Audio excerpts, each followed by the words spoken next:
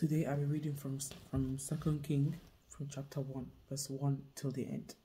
And I read, The mob rebelled against Israel after the death of Ahab, and Isaiah fell down through the lattice in the upper chamber that was in Samaria, and was sick. And he sent messengers, and said unto them, Go inquire of Bathsheba, the god of Ekron, whether I shall recover of this disease.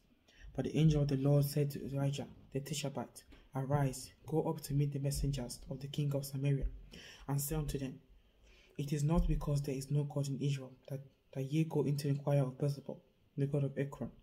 Now therefore, thus saith the Lord, Thou shalt not come down from the bed on which thou art gone up, but shalt surely die. And Elijah departed. And when the messengers turned back unto him, he said unto them, Why are ye now turned back? And they said unto him, There came a man up to meet us, and said unto us, Go, turn against unto the king that sent you, and say unto him, Thus saith the Lord, It is not because there is no God in Israel that sendest in inquire of Bathsheba, the god of Ekron.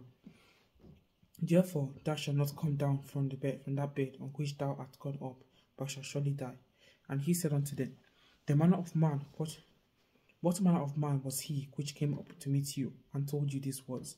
And they answered him, He was an hairy man, and girt with girt of leather about his loins. And he said, Is it Elijah the Tishbite? Then the king sent unto him a captain of 50 with 50. And he went up to him, and behold, he sat on the top of a hill, and spake unto him, Thou man of God, the king had said, Come down. And Elijah answered and said unto the captain of 50, If I be a man of God, then let fire come down from heaven, and consume thee, and thy 50. And there came down the fire from heaven, and consumed him, and 50. 11. Again also he sent unto him another captain of 50 with his 50.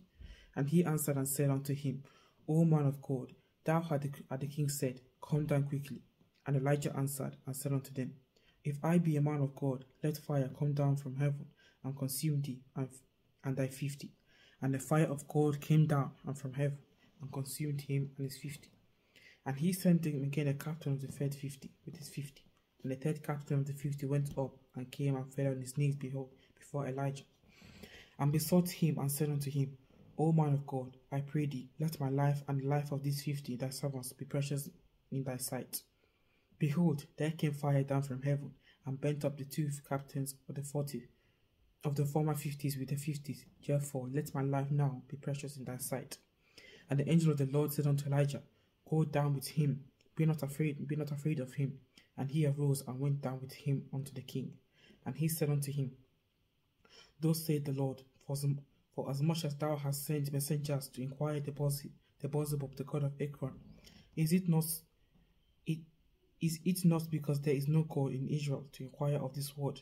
Therefore thou shalt not come down off that bed in which thou art gone up, but shalt surely die. 17.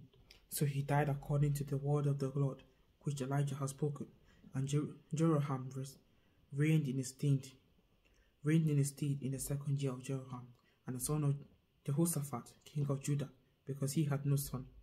Now the rest of the acts of Isaiah, which he did, are there not written in the book of the Chronicles of the king of Israel? Amen. Amen.